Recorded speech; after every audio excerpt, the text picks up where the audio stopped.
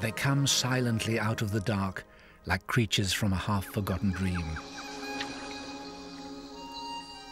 Nearly a quarter of all mammals are bats. There are almost 1,000 species of them. They're crucial to the world's ecology and desperately endangered. They've long been victims of popular myth and superstition. There are probably more misconceptions about bats than any other animal. For the record, they're not aggressive, they're not blind, and they certainly don't get entangled in long hair. They're vitally important in many aspects of life on Earth, though the details of their role have only recently become apparent. This new knowledge is the work of a handful of dedicated scientists.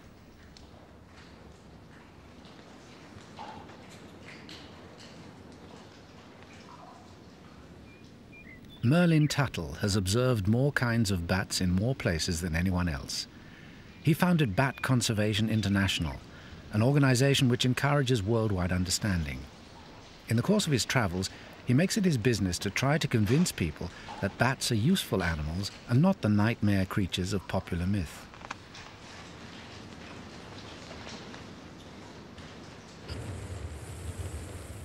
Merlin Tuttle is the ideal guide on a series of expeditions to some of the world's most important and spectacular sites, revealing the extraordinary diversity of the secret world of bats.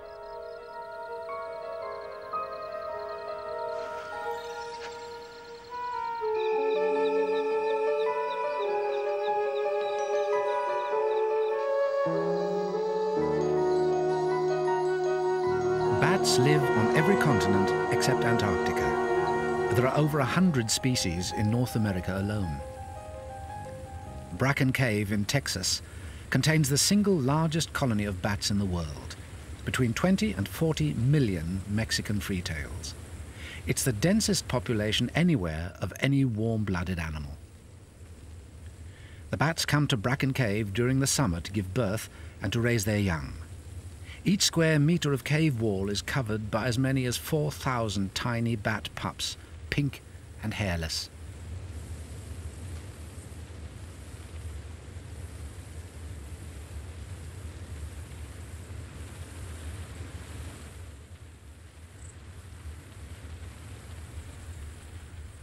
The adults and pups roost separately, forming pink and brown patches on the walls. Females give birth to only one baby a year. Each mother, using only hearing and smell, can find her single offspring in total darkness in a cave 200 meters long.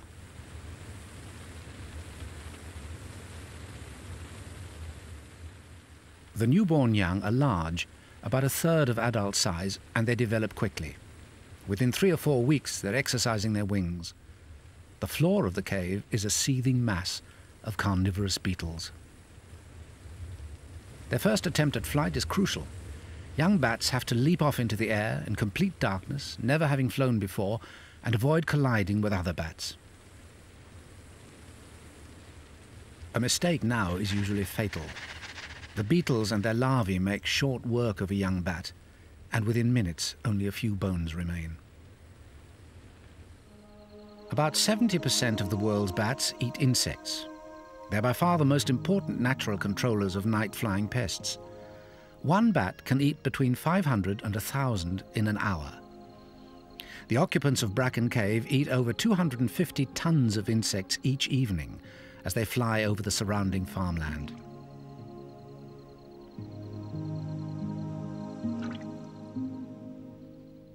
The California leaf-nosed bat is a highly specialized hunter. It can hear the footsteps of a cricket.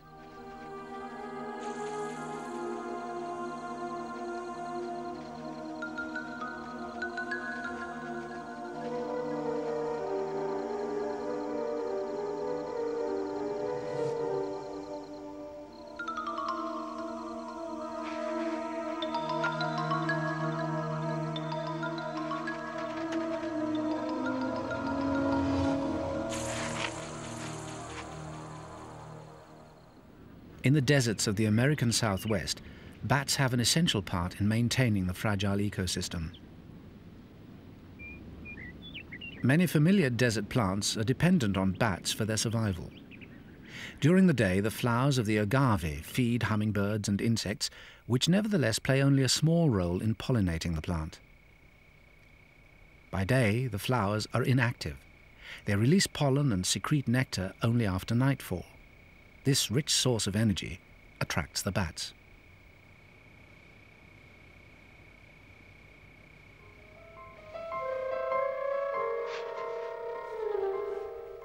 As each lesser long-nosed bat probes the flowers for food, showers of pollen cover its face and body.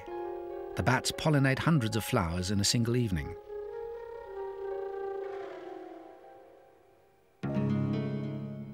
Many cactus plants also depend on bats for pollination. Their flowers open after sundown, ready for the nocturnal visitors. When the flowers of the organ pipe cactus open, small groups of bats move from one to the next, taking turns to feed.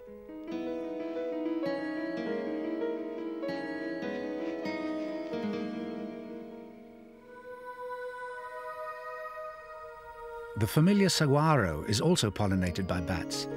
Its blossoms don't open until midnight, when the flowers of other cacti nearby have yielded up their nectar and been pollinated, so there's no competition between them.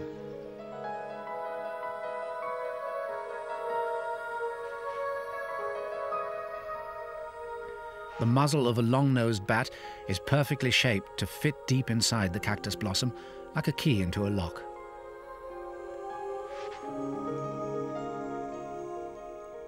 As the bats dip their heads to reach the nectar, the saguaro flowers are pollinated.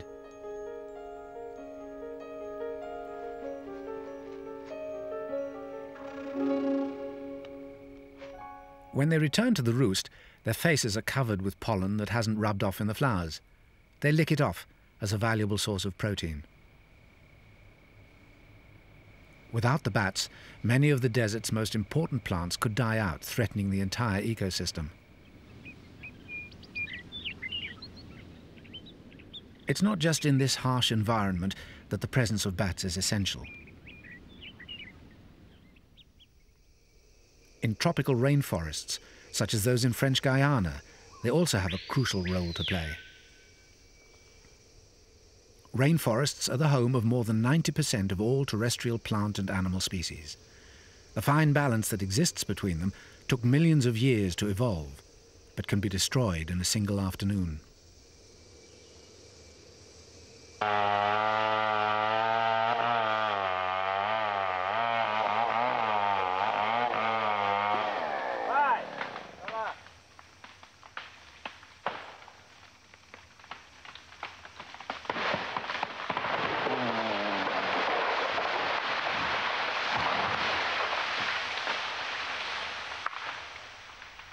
Once an area has been felled, its regeneration will take many years.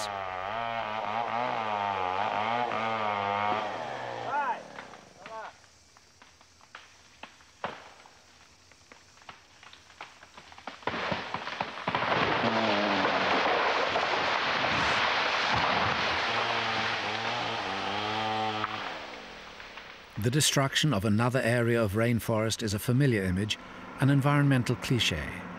But devastation like this can regenerate itself, given the opportunity.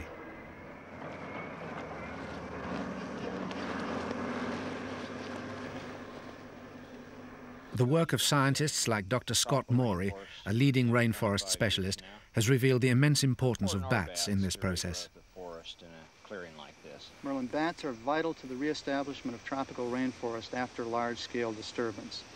2.5 years ago, we came here, and the only plants in this field were plants whose seeds were brought in by bats. Later on, even today, we can see that the majority of the plants here are bat-dispersed plants. It's important to remember that the conditions for other kinds of plants to come in are first established by these bat-dispersed plants. It's only then that plants that are dispersed by birds, and later on, plants that are dispersed by other mammals, such as primates, can become established. We must remember that any conservation program in the tropics must give high priority to the conservation of bats, because if we take bats out of this ecosystem, we cannot have normal regeneration of tropical rainforests. Merlin, look. Here we have three different very excellent examples of bat-dispersed plants. Here's the classic, a Cecropia. Here's a Visme in the background. And here's a Solanum in fruit. Look at this Solanum. It has a very classic kind of bat fruit. Let's take a look at this fruit. We'll open it up. And you can see all of these very small seeds on the inside. The bats will come in here and they actually know which plants are going to have ripe fruit on any given night. They'll come in here, swallow the whole fruit, carry that fruit away and digest it within, and pass these seeds out within 20 minutes. Right. I think this is one of the most important things that we have to remember, is that bats pass the seeds out relatively rapidly. And in flight. And in flight. And this is one of the reasons that they're so important in getting those seeds into large-scale disturbance areas.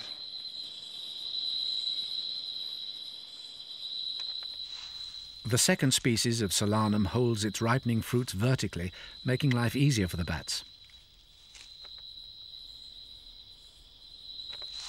The fruits of the Cecropia hang down in bunches. The bats come to feed on the fleshy fingers packed with seeds. Birds also eat the fruits, but it's mainly bats that carry the seeds into clearings.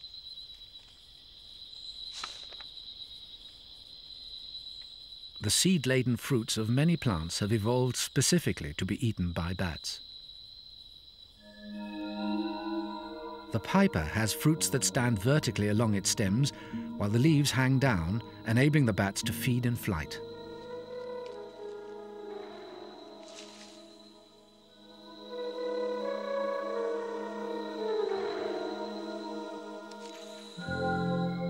It's been estimated that a single Corolla bat can disperse up to 60,000 seeds in a single night.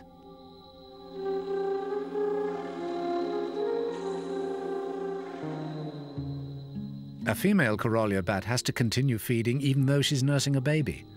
The youngster, only a few days old, clings onto its mother with its feet and thumbs as she flies.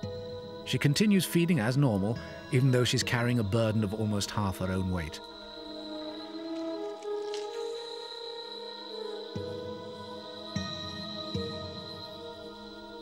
The male has no such encumbrance. She eats the piper like corn on the cob and discards the tough stalk. The undigested seeds pass through her body within minutes and are scattered as she flies over the open patches of land. 2 or 3 years after it was cleared, the scars on the face of the forest are already beginning to disappear, the start of a healing process begun by fruit-eating bats.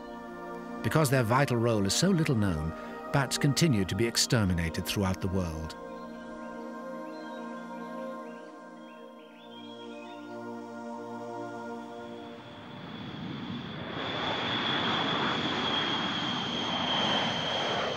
A B-52 bomber thunders into the air as it leaves the tiny island of Guam. There's been an American military presence here since the First World War. The forests on Guam were originally the habitat of 3 species of bats, but 2 of them are now extinct. The surviving Mariana's fruit bat has declined in number from many thousands to between 400 and 500, and is now listed as an endangered species.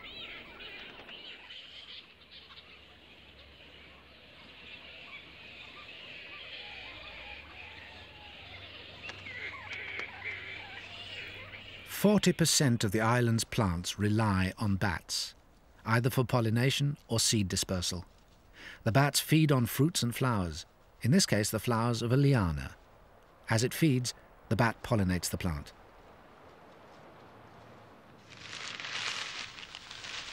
The principal reason for the catastrophic decline in their numbers is hunting for food.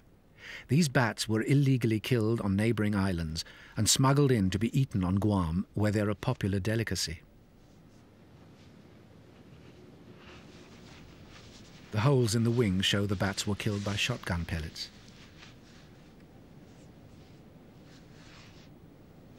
The shotgun is a serious threat to the ecology of the whole island. Because of it, many species of plants have lost their principal pollinator or seed disperser. Today, tons of fruit and fleshy flowers go uneaten each night. As they decay, they provide food for an exploding population of fruit flies.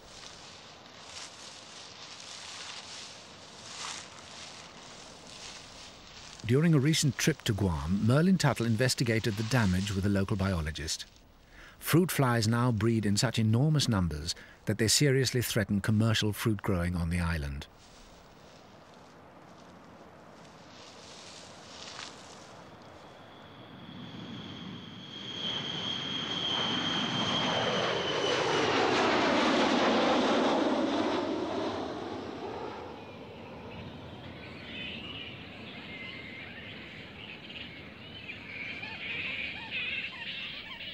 The last colony of bats now lives within the safety of the airbase, right at the end of the runway, where it's carefully protected.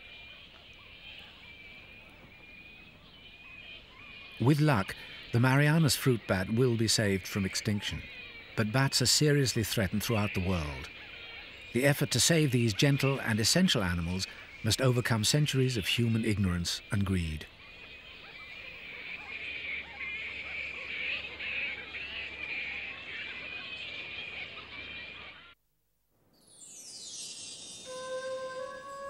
Here in Southeast Asia, bats face probably their biggest threat from man. Ironically, the old Chinese temples are covered in bat motifs. They're considered a symbol of good health and prosperity.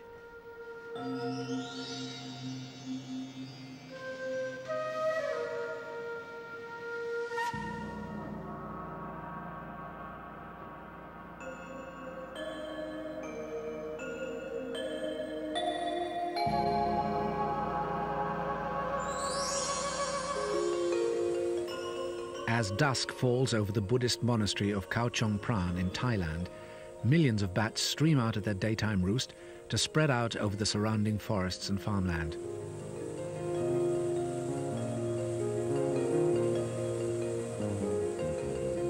Until recently, this was quite a common sight throughout the region, but human disturbance of the caves in which the bats roost has caused a massive decline in their numbers.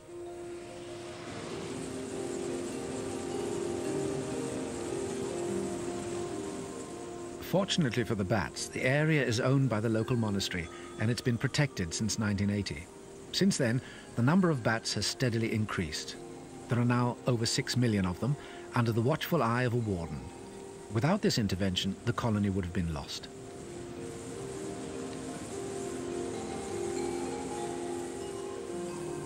Most of the half-dozen species that roost in the cave eat insects, devouring about 18 million kilos of them each year. They're essential to maintaining the balance of the local ecosystem.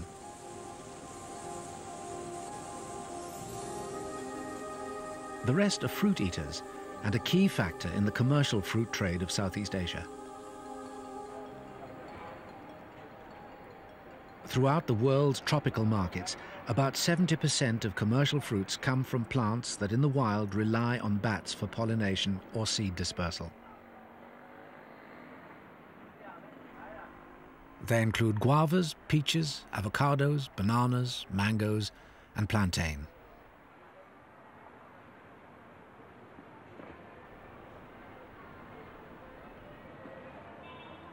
Commercially, the most important fruit of Southeast Asia is the durian, which adds $120 million a year to local economies. The flowers of the durian begin to open as the sun goes down. As night falls, they produce nectar and pollen, ready for the arrival of the bats. The dawn bat is the main pollinator of the durian. As it feeds on the nectar, it ensures that the plant will bear fruit this season. The loss of the bats poses a serious problem for the future of the durian industry.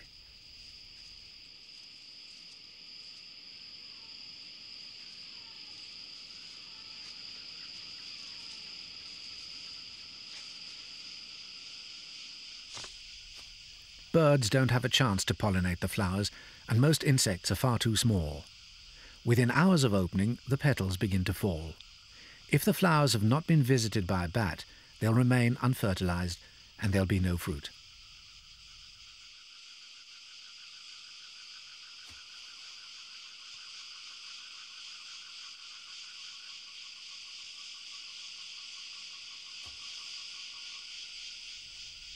Wild bananas also rely on bats. Although commercially grown bananas don't require pollination, wild stocks must be maintained in order to provide the fresh genetic strains needed to keep cultivated varieties healthy.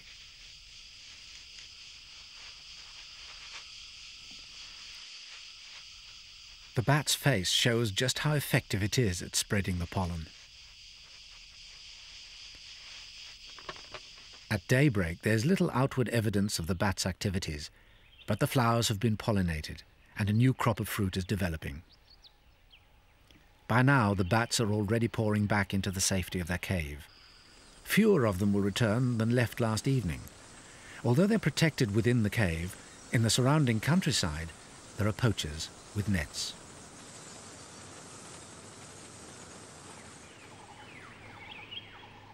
Once the bat's feet and wings become entangled, it has little chance of escape. Throughout Southeast Asia, many thousands of bats are netted each night.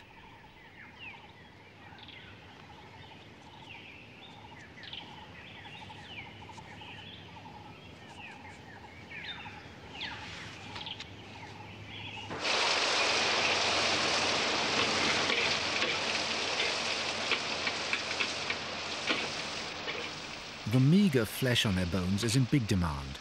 Some people even consider it to be an aphrodisiac.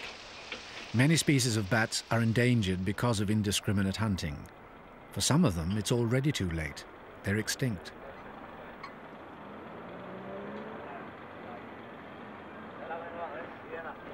Bats are worth far more alive than dead.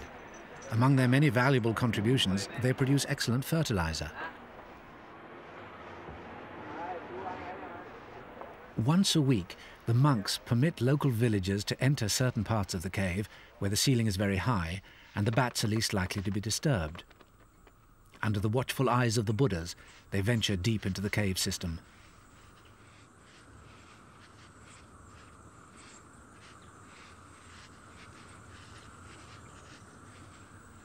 The people come to collect the bats' droppings, which fall to the floor of the cave in a steady shower.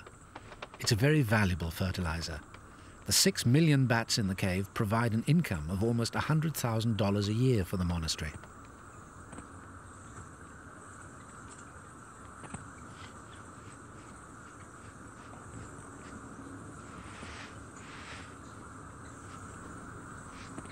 The wages of the warden who protects the cave are well spent.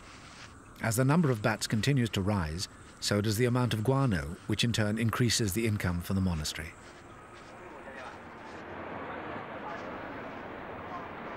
However, there is another product of the bat cave which is potentially even more valuable.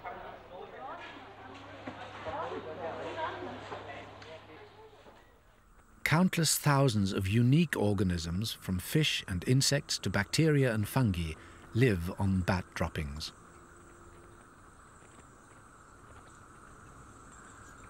One small spoonful contains as many as 1,000 species of bacteria, some of which may be used to solve human problems. Studies by microbiologists have already found organisms that could help to detoxify industrial waste, improve detergents, or even help in the production of antibiotics.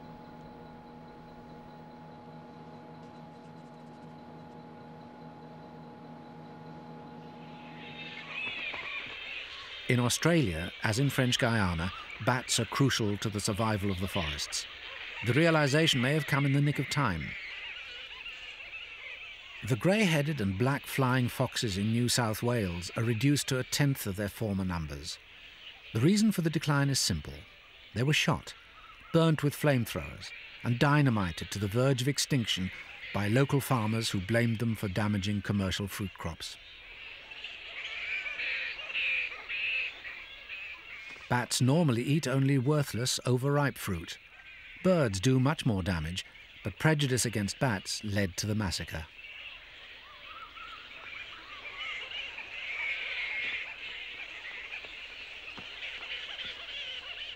Today, the flying foxes of New South Wales are legally protected.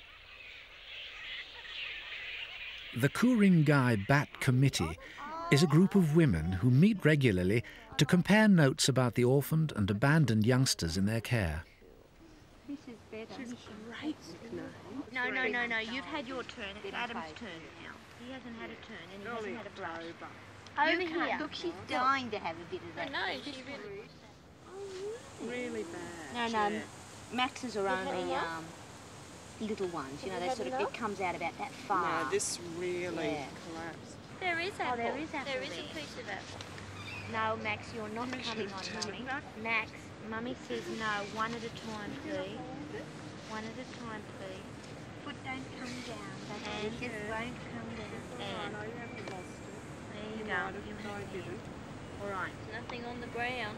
When they're healthy and full-grown, these flying foxes will be released back to the wild. You know, I don't think it's the apple itself. I don't think it's the taste of the apple. Australians are learning to appreciate bats.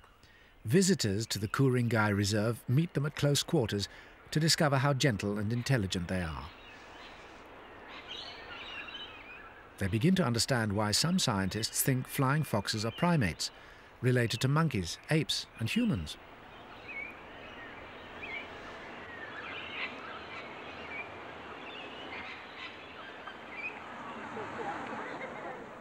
People gather at dusk to watch the bats leave their roosts for the feeding trees. On their way, they pass over some familiar landmarks. At the Sydney Opera House, it's the first night of the season.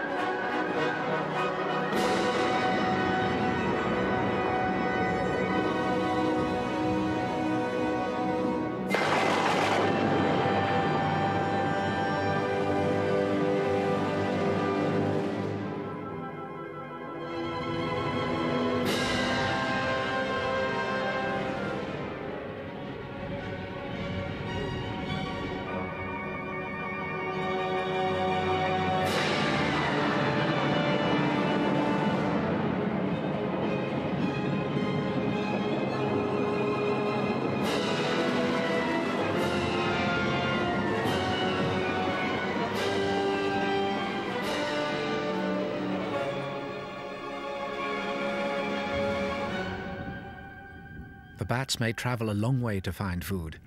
Here, as elsewhere, they play an important part in pollinating valuable plants and dispersing their seeds, including trees such as ironwood. Without the bats, the timber industry would be in trouble.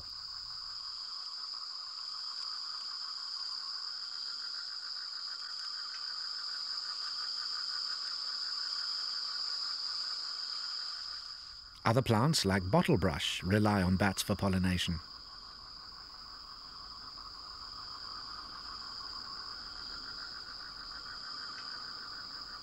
The real importance of bats worldwide is not economic, but ecological. In East Africa, the baobab tree is a familiar part of the landscape and the key to the conservation of a large number of animals. So many, in fact, that it's known as the tree of life. Its flowers are pollinated by bats.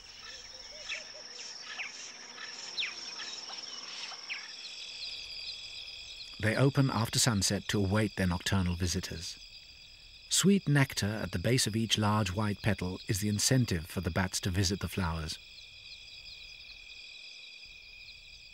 A female epauletted bat lands on the flower to feed.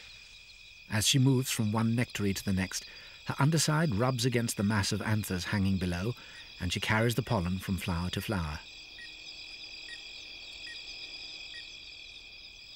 In another tree nearby, a male is performing his courtship display, but the female continues to feed.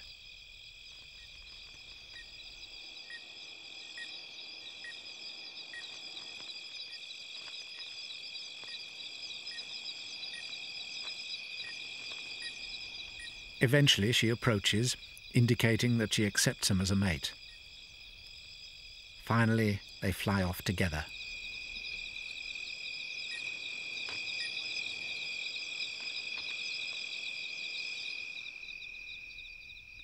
A Rosetta bat feeding on figs is another important seed disperser. The seeds will soon be scattered over a large area.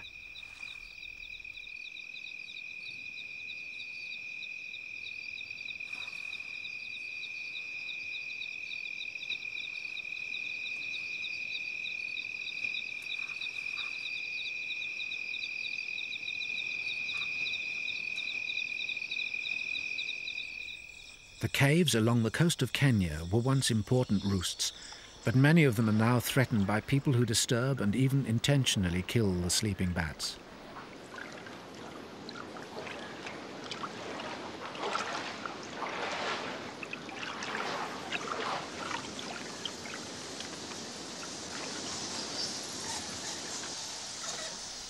Dr. Tuttle visits the caves only rarely to avoid disturbing the bats.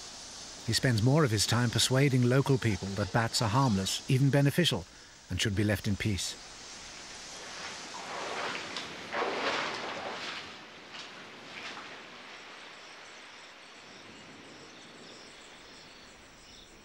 A strong practical argument in their favour is that they disperse the seeds of the neem tree, whose leaves are well known along the Kenya coast as an insect repellent. A few branches placed on a buffet keep the flies away and the tourists happy.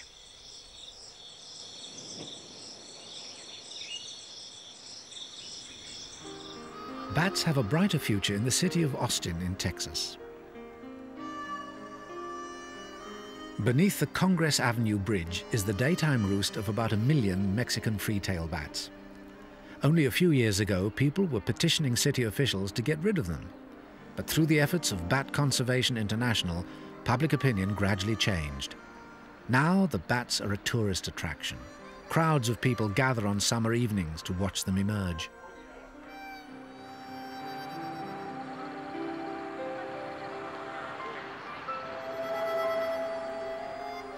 Between them, they eat about 10 tons of insects every night, controlling pests throughout the area. The people of Austin are a good example of the way in which bats and people can be reconciled. There are almost 1,000 species of bats worldwide, many of them familiar but overlooked as just another bat. Merlin Tuttle finds this enormous variety endlessly fascinating.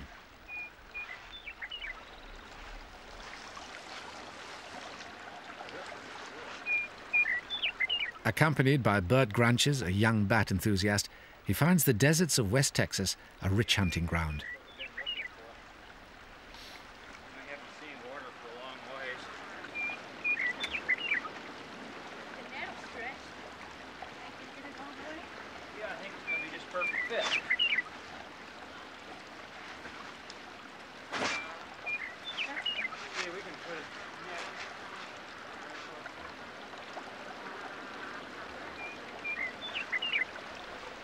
Each species of bat makes its own unique ultrasonic sounds too high for humans to hear. With electronic help, it's possible to identify their voices without ever seeing them. Just lift it up about 6 or 8 inches. Okay. Gosh, it's so fast.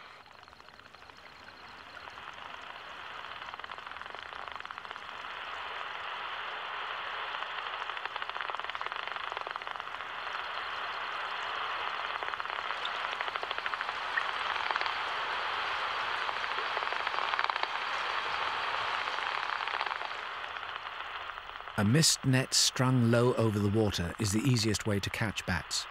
The mesh of the net is so fine that by the time they detect it, it's too late. Hey, it's in the net.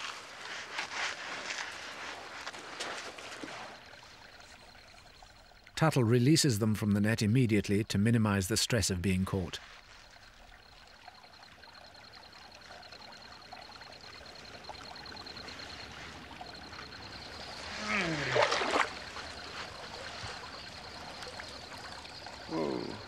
Oh, looks like we got a free-tail here.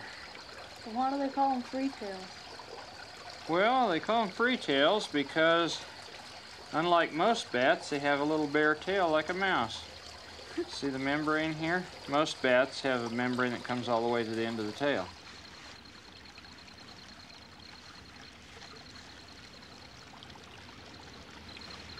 Oh, this is a big free-tail bat. This is several times larger than the Mexican free-tail bat that we just caught. In fact, these are quite rarely seen. There are 8 or 9 species of bat feeding or drinking in this small area. Hey, Bert, we got a ghost-faced bat here. See here, he has these really strange eyes that appear to be right back in his ears. And that's part of a very sophisticated navigation system that this bat has. There's no other bat in the United States that looks quite like him.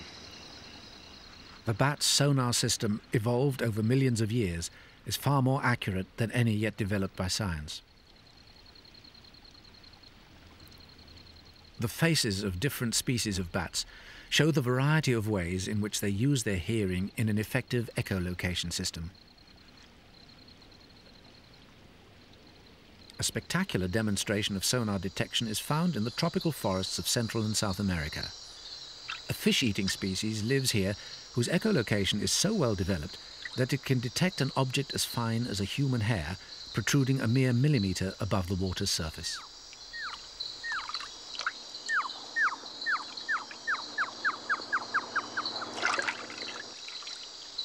Here, its sonic pulses have been slowed down 60 times to make them audible. Once it's detected a fish, the bat homes in, dragging its flattened, razor-sharp claws through the water to scoop up its prey.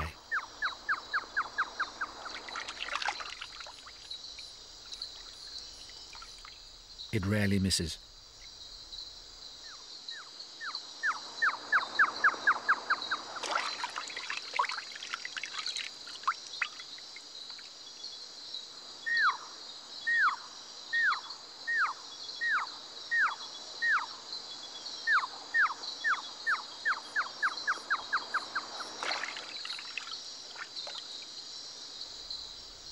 Other species of carnivorous bats live in the same area.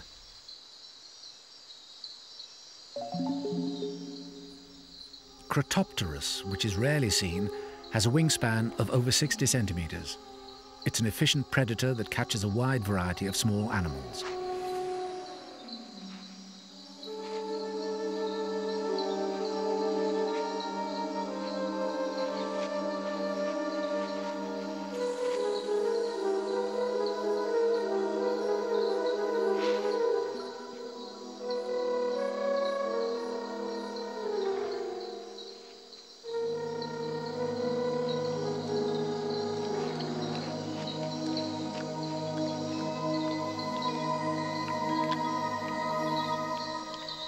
Not all bats hunt for a living.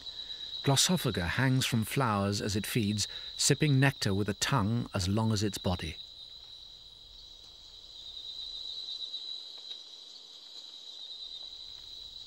The stamp flower makes it pay for its meal.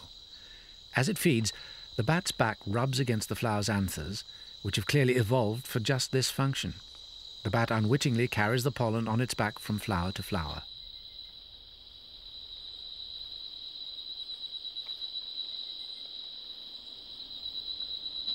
The charm and usefulness of pollinating bats is undermined by the ominous reputation of the vampires.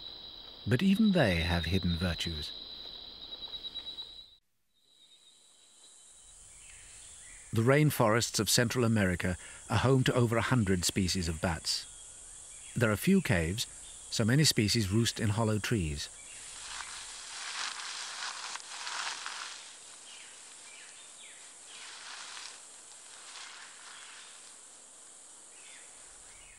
Dr. Merlin Tuttle carefully checks the interior for venomous snakes before venturing inside.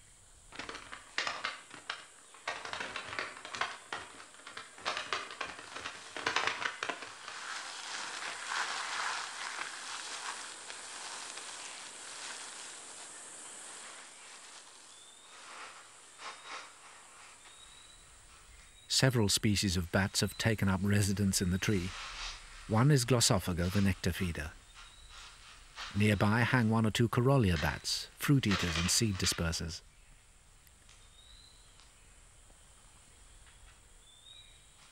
In one corner, there's a vampire bat, a shy species that's been responsible for much of the general public's prejudice.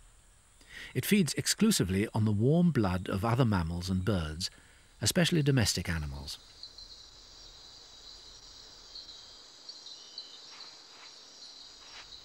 A chicken settles down to roost in a low tree.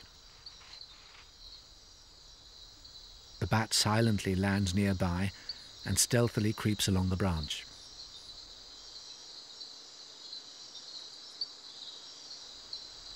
Heat detectors around its nose tell it where the blood vessels are closest to the surface. Licking the skin softens it, while the chicken continues to sleep.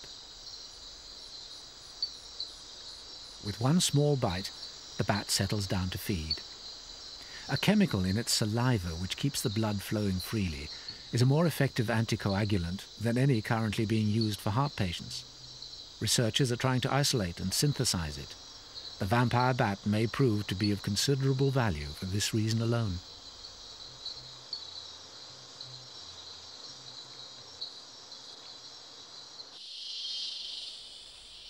Vampires are a rare exception, but they've tainted public opinion about bats in general.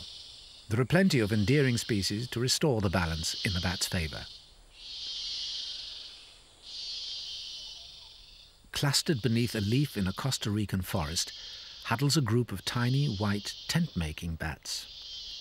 They chew along the midrib of a heliconia leaf so that the two halves hang down, making a very effective shelter from the frequent rains.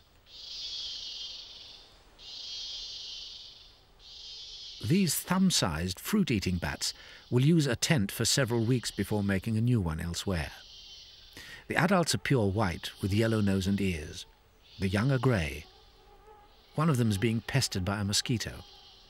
When one starts to struggle, the whole group is disturbed and begins to shuffle around trying to avoid the insect. In tropical regions, bats are active throughout the year, but those that live in temperate zones have to hibernate through the winter, which makes them harder to protect. The bats return each autumn to Hubbard's Cave in Tennessee, where they stay dormant for as long as 6 months. They're protected from human disturbance by an enormous steel grill weighing 120 tons.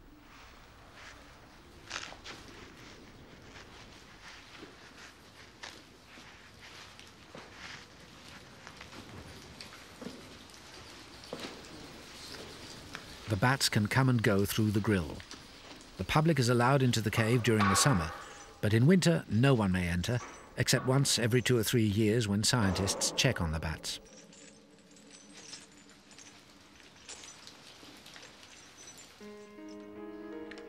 Hubbard's Cave is one of the 3 largest bat hibernating sites known in the world. 7 or 8 species spend the winter here.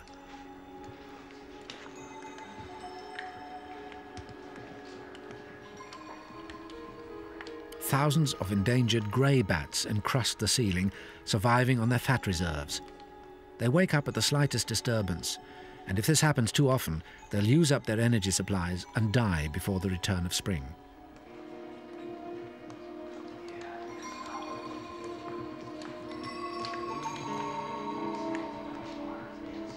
Dr. Tuttle and a colleague from the US Fish and Wildlife Service enter the cave only briefly. In different parts, it offers a range of temperatures from above 10 degrees centigrade to below freezing, making it suitable for an unusually wide variety of species.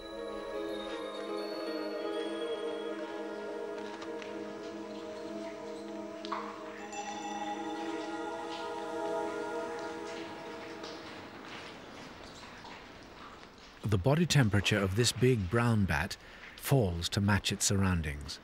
Its heartbeat slows dramatically, and its blood barely moves through its veins. The probe shows that the bat is below freezing, but it's still alive.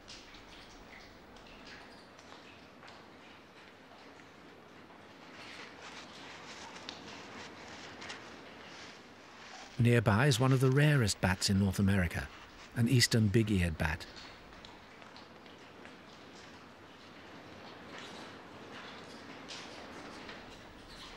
Throughout the cave, there are bats sleeping on the walls and ceiling. A little brown bat, its fur covered in condensation, clings to the wall. It spent every winter of its life in this cave. This species has been known to live for up to 32 years. The bats will now be left in peace to hibernate until the warmer weather of spring calls them back to the outside world.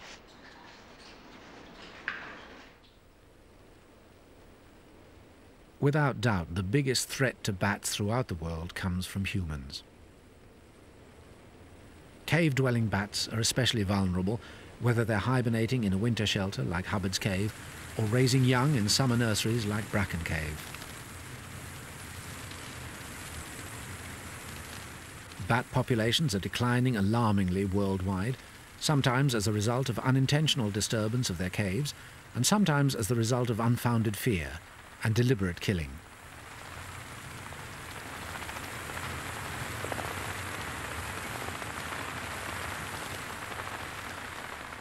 Bats have always had natural enemies, such as snakes.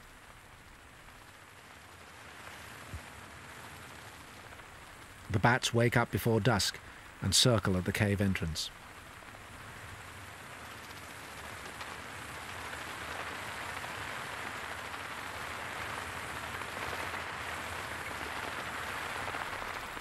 All the snake has to do is hang over the entrance and wait for a wing to touch its mouth.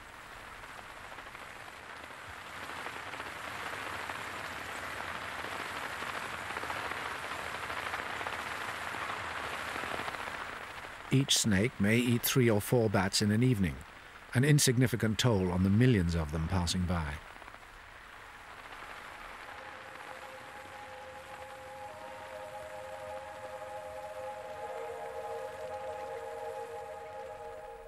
A constant stream of bats pours out over the surrounding countryside. It may take hours for all of them to leave the cave. Before morning, they'll eat over 250 tons of insects.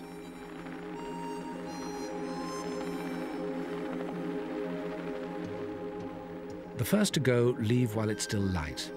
They face another natural hazard.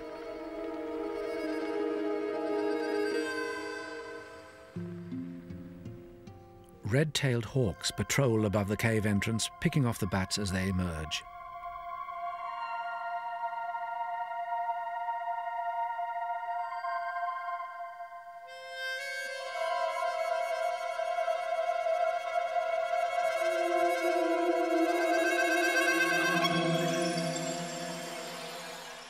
Again, the effect they have on the population is negligible. The only real problem for bats is the human species.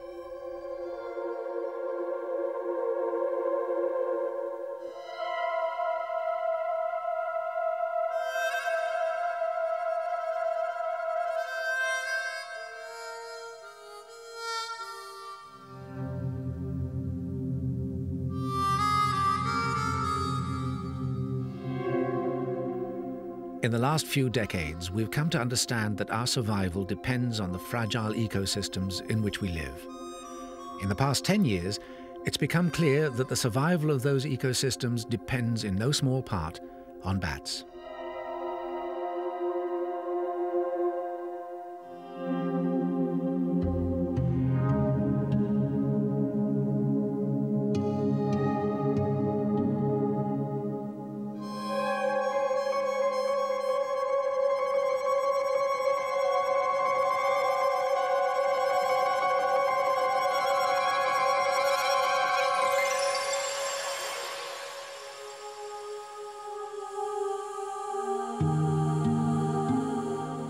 Not long ago, bats filled the night skies almost everywhere on Earth. In 30 or 40 years, huge numbers of individuals and several whole species have been lost. Even so, it's not too late. As Merlin Tuttle's work has shown, last-minute acts of conservation can begin to restore bat populations. Their survival depends on human attitudes. Since our survival may depend on them, we would do well to do all we can to protect the secret world of bats.